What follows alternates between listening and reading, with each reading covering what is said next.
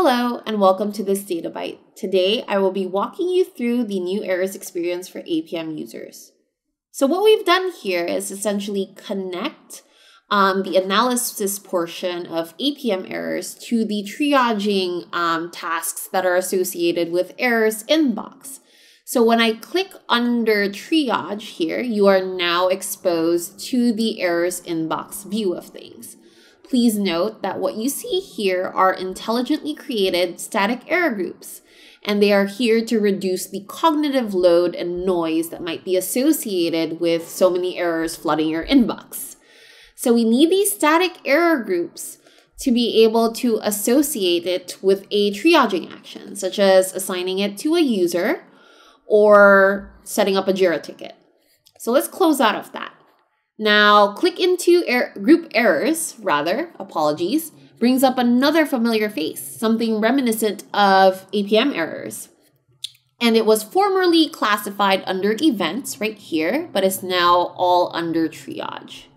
So one of the key things that I'd like to point out here is the ability to filter on different attributes to help narrow down and parse through what exactly you're looking for.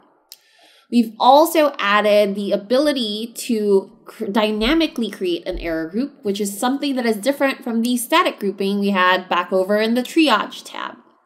This is especially useful for a user who is trying to slice and dice their data and conduct a more thorough analysis. We now support up to 5 attributes to group by. Now let's click into one of these error groups. Clicking into a dynamic error group now surfaces a really cool summary view, which provides context, like the filtering and the selection up here, just so that you don't lose track of that, and also a high-level view of with this graph on the left. We also surface any key attributes, as well as traces, if that is available.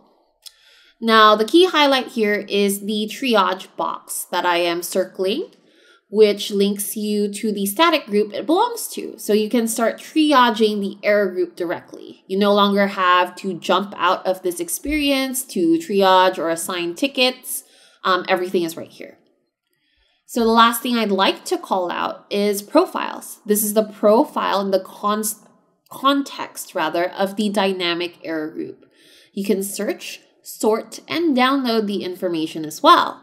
So stay tuned for profiling or profiles at the scope of all error events, which is coming soon.